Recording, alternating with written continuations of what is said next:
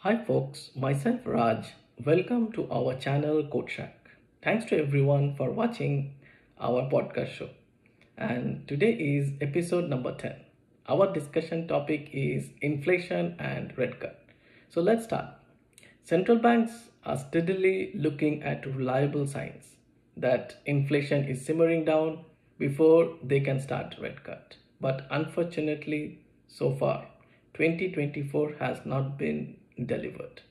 As per last week's data released by Bureau of Labor Statistics, price rose by 3.2% over last year, outpacing the forecast that is 3.1%. Then the PCE index or PCE price index got a sharp upward revision, and also the retail sales sluggish.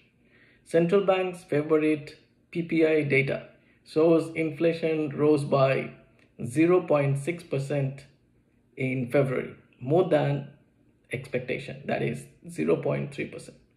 Also, the greenback got some boost with hot inflation data. The market has trimmed down the odds at rate cut by at least 25 basis point as it's at its June meeting to around 62.9%. CME's FedWatch tool showed down from 81.7% a week, a big number. The small cap Russell 2000 is the most underperforming comparing the broader market. Small caps will spark only when the rate cut starts. Until then, small caps will keep struggling. Rate cut is the only thing the small caps need to spark. Till then, we have to keep watching. We think central banks' fight for inflation is getting tougher and tougher to pull down the stubborn inflation, as there are lots of uncertainties, like the crude oil price rising higher and the trouble in the Red Sea that can create new supply chain issues. So the central bank has got lots of challenges to pull down to its 2% target. So till now, we got January's inflation report hotter than expected. February's report also hot, prompting fresh questions about whether this is simply a bump in the road or the beginning of a new trend. The central bank's 2% target will take a lot of time to reach. We think it's a coin flip as whether the central bank cuts interest rate in June or if it takes more conservative approach and waits until September. Probably we can see a rate cut by the last quarter, but it will all depend on how the inflation and the other things goes with the economy. The biggest hurdle has been getting in what the Bureau of Labor Statistics refer to as the shelter cost to come down. The cost come in this I think this cost come into two categories. One is the rent and another is the home ownership, called ownership equivalent rent. In February, shelter cost once again proved stubbornly high, climbing around 5.7%. One of the city analysts wrote, so much so that instead of soft landing hoped by the Fed, in which inflation continues to fall without a significant increase in unemployment, consumers are now looking at no landing scenario. This is not necessarily a bad thing.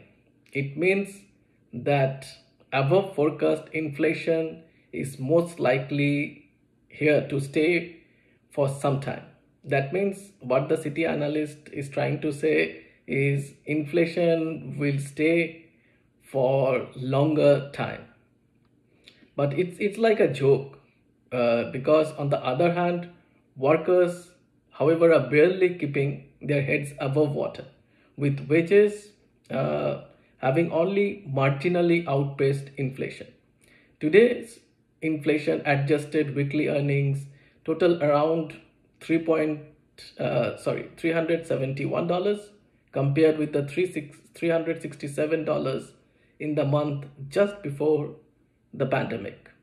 They are just barely living. So if the inflation stays longer, it's gonna be suffering for the people who are living paycheck to paycheck. They will be in deep trouble. The things that we need to understand for the central bank, the fact that is it has raised interest rate without setting off an unemployment crisis means that those rates are likely to remain high for some time as it sees greater risk from prices accelerating again compared with the threat of rapidly rising in unemployment.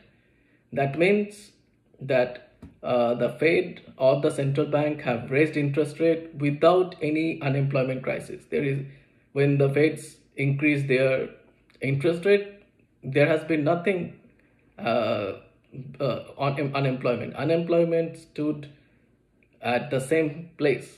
There was no increase in the unemployment. So that means that if they start rate cut, there are chances that prices will accelerate, and which can be without a threat in the unemployment. That means if the central bank start rate cut, prices will accelerate and the unemployment will have no effect.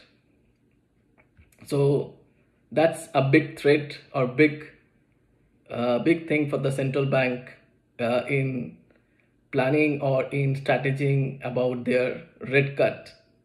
So as per our thinking, we expect almost no rate cut this year. If the central bank cut rates to make the market and the investors happy, it can bring big consequences. As per our thoughts, we think that it's just over as both sides, government and the central bank, creates a fiscal pressure, making the train to run hot. I have shared all inflation data in the Dropbox. You folks can take a look. So that's everything for today. We want all our viewers to have a successful financial life. Hoping you guys like today's podcast. Keep watching our podcast and keep sharing with your friends and family. We will try to bring in more financial topic that will help you to save money from your borrowings and also keep you one step ahead from your lenders. Have a wonderful rest of your week. See you again in our next episode. Thank you.